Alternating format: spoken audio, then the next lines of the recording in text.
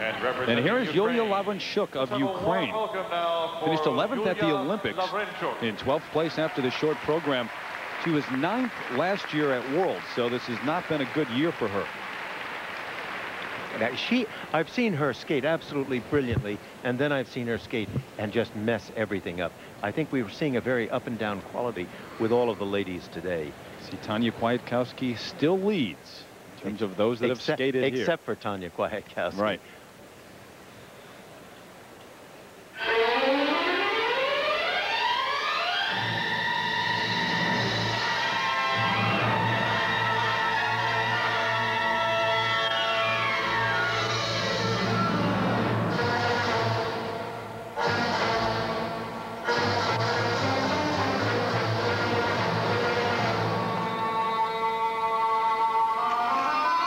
Now, if she needs anything, she needs this.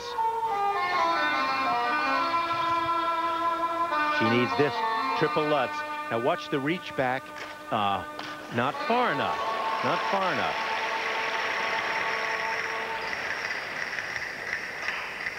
But at least it wasn't a disaster.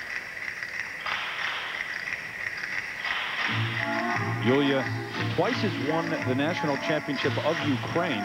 She's kind of gone back and forth with Yelena Lyashenko, who is in the final group of skaters that we'll see next.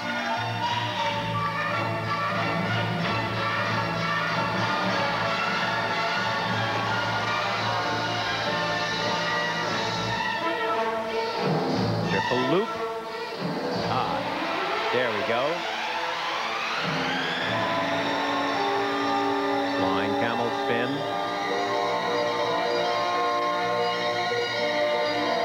It's been interesting with this. Almost the entire group of ladies, with the exception of Tanya Kwiatkowski, have had very straightforward and relatively simple programs.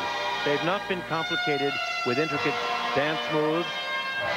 That's probably because they have so much requirements of difficult triple jumps that it makes impossible to do. That was that. Sorry for that. There.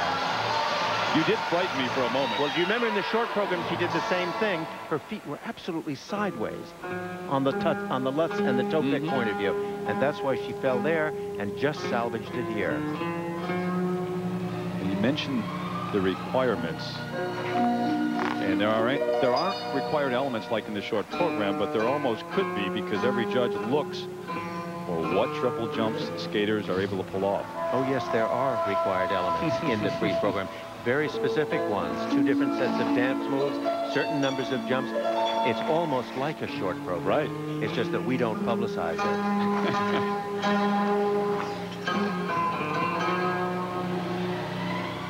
In fact, there are so many required elements in the long program, the skaters really don't have chance to be able to get in and create something choreographically interesting.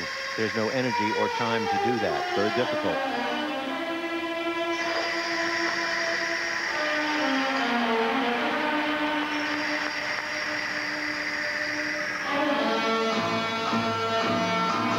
Now that's a good centered spin.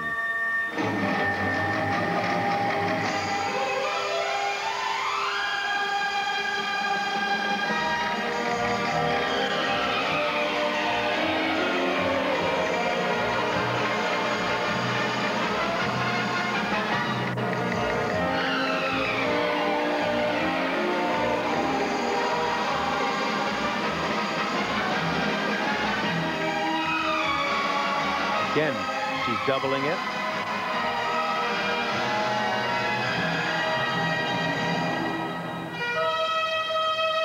Combination spin. That's a nice position.